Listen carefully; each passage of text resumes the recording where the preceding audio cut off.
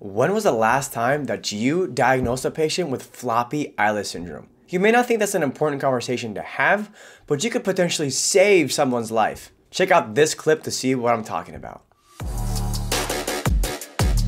What does this patient have? One of my hero conditions, floppy eyelid syndrome, associated with sleep apnea. What's the worst thing that can happen with sleep apnea? You stop breathing, right? And so that's why we want to treat the sleep apnea. And oftentimes you're the first person to diagnose this. You ask the patient, you tell them to look down, you pull on their upper eyelids, and it just goes almost all the way to their ear. And that's how you know, okay, this is floppy eyelid syndrome, right? And in these patients, you can order a sleep test for them and help start them down the path. We have one doctor in our practice who's diagnoses 5 of these every 6 months and sends them for sleep study, and he gets cookies and brownies back from the patients. Oftentimes we're going to see these patients in our clinic because floppy eyelid syndrome, they're going to wake up, right, with irritation. And it can be so severe that they look like this, right? This was a patient who had floppy eyelid syndrome, and it was rubbing, basically the eyelids were everting at night, rubbing against the pillow, and the patient had an allergic reaction.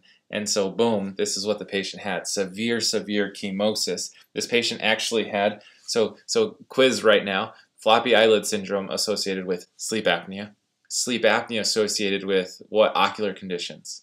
Floppy eyelid syndrome, normal tension glaucoma, NAION, keratoconus. And so this patient was trying to put a scleral lens in and couldn't put their scleral lens in the morning when they were waking up. And so we had to tape her eye at night. And then considered eyelid surgery too as well. We had a PCP here in San Antonio say, Bobby, I've had 6 patients pass away with floppy eyelid syndrome in the past 6 months. They just stopped breathing. I'm like, wow, okay, we got to nail this diagnosis. Hey guys, I hope you enjoyed the video.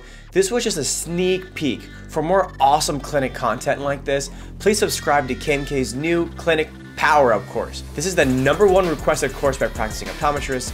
We have an extensive library, 37 hours, 100 videos to help you dominate any condition that ends up in your chair. Efficient and practical, this course is our best work yet. You can sign up by clicking on the link in the description.